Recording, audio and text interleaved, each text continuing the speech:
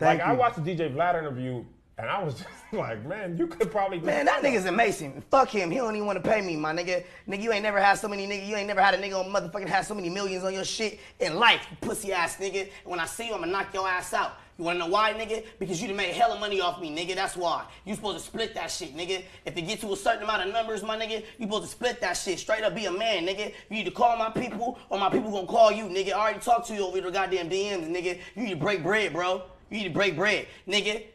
And baby got back like Missy like said. For the record, we paid before the show and we'll be...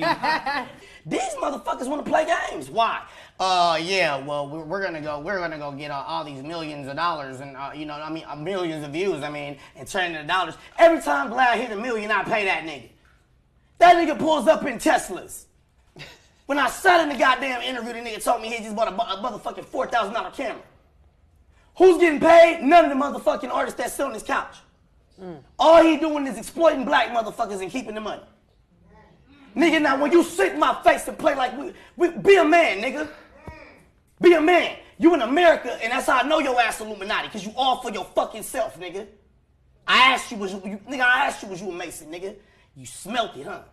Yeah, nigga. Yeah, I'm here. Stop playing.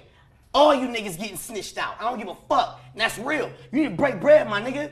All these people, like, I don't know, y'all can name some of them. He's stealing from these young black men doing their shit. He's stealing from these young black men. And fuck you, VLAD. That's on my mama. You want to kiss ass, my nigga, and play games like, nah, you want to know why I did the interview, you pussy ass nigga? Because I knew it would get me kind of places like here. Everybody watching me, nigga, I'm like, Ali, I'm the greatest. I'm knocking these motherfuckers out, nigga. You got me fucked up. But you need to pay niggas for motherfuckers. You don't pay me. I know that. You're not crazy. You're gonna pay me, buddy. Straight the fuck up. Let's do this math. Wait a minute. 4 million on one of them got 4 million, then 2 million, then 3 million, and they keep going up, and then it's gonna take it all the way up, nigga. Now you do the job. I got a 2-year-old son, nigga, and Christmas coming up. I'll beat your ass, nigga, on sight.